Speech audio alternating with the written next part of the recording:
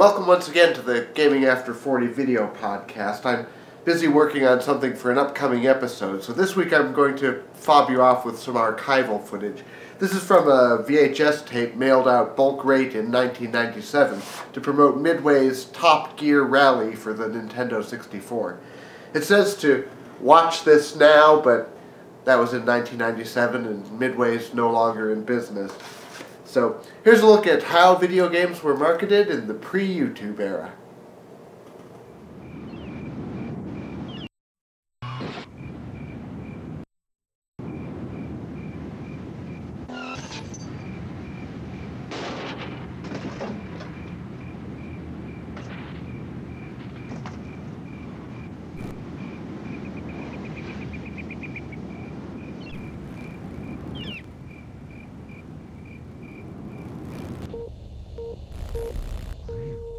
There are driving games, and then there are driving games. And if you're a serious gearhead, you know the difference.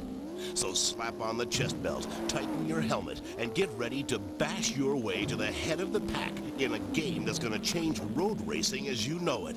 'Cause this is not some weenie paved road kind of event.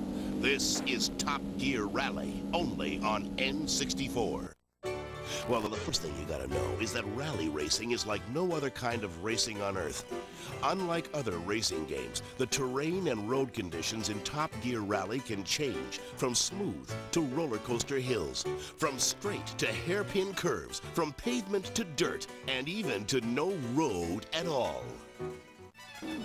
But before you can master the treacherous terrain of Top Gear Rally, you need some wheels. And in this game, you build your car from the ground up. You choose the paint job, suspension, tires, handling, make and model of your car. And each choice you make will have a very definite impact on the results. So choose each one carefully, especially the paint. After all, it will be scraped onto every rock ledge for 30 miles. Looks like you're almost ready to do a little accelerator slamming. But before you take off, you need to know that you can race with your choice of views in Top Gear Rally. Choose an internal view for the vomit-inducing sensation of an actual race. Choose an external view to get a wide perspective on the race and track ahead. You can also opt for a rear view mirror to see if any yahoos are trying to creep up and pass you. Head them off if you can. If they ram you from behind, it only increases your velocity and deadens theirs. Switch to competition mode in Top Gear Rally, and you can crush your friends on a variety of terrains. Let them lick the dusty road off their molars as you cross the finish line. Yes, it's a beautiful thing. But remember, tears tend to short-circuit game controls, so try to play against somebody in your league. Well, now that we've gotten the side dishes out of the way, it's time to chow down on the main course, the Top Gear Rally itself. There are 4 choosable tracks and 1 hidden track that make up Top Gear Rally. But you can't just pick one.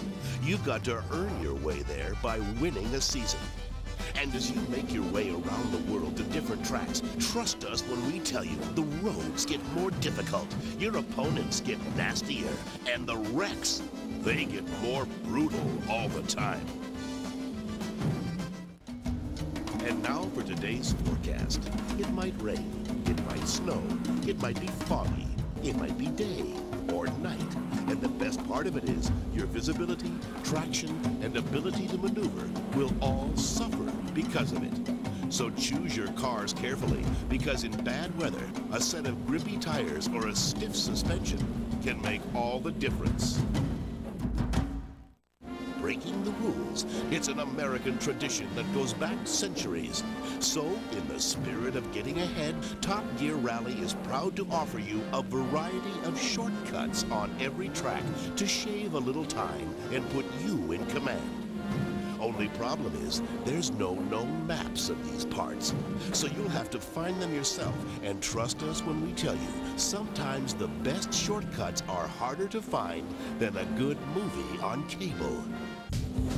Look, we know how it is. You've probably probably played your share of racing games, but believe us when we tell you that in response to how lame most racing games are, Top Gear Rally was created by clutch-stripping extremists who thrive on speed, impact, and most of all, winning.